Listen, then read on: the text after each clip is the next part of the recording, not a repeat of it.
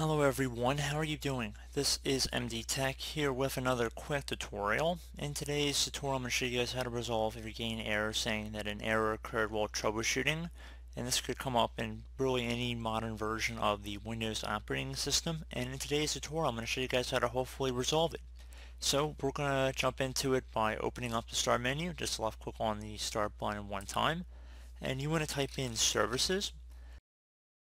Best match should come back with services. Just want to left click on that one time to open up a services window here.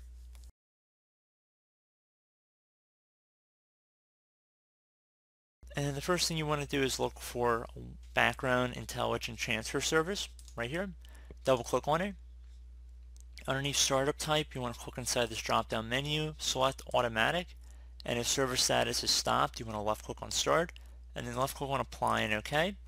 Next thing you want to do is go down to the cryptographic service.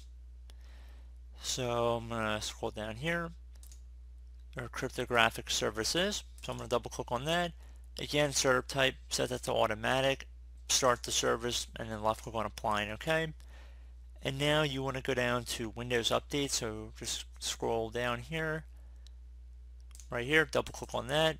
Startup type, set that to automatic, and if server status is stopped, once again you want to start it, left click on apply and OK. And now at this point I would suggest restarting your computer. Hopefully that did resolve the issue. So we close out of here, and there would be one more thing I would suggest, and that would be to open up the Start menu again, type in CMD. Best match should come back with command prompt. You want to right click on that and then left click on Run as Administrator. If you receive a user account control prompt, you want to left click on Yes.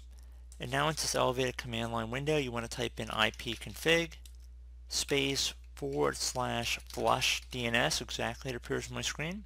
Again, ipconfig space /flush DNS. Flush DNS is all one word attached to that /. Then you want to hit enter. It should say successfully flushed DNS resolver cache. And then I'd also suggest typing in netsh space winsock, WINSOCK, space reset. Again, exactly how it appears on my screen. Then you want to hit enter. Would suggest restarting your computer at this point, and hopefully your issue has been resolved. So as always, thank you guys for watching this brief tutorial. Do hope I was able to help you out, and I do look forward to catching you all in the next tutorial. Goodbye.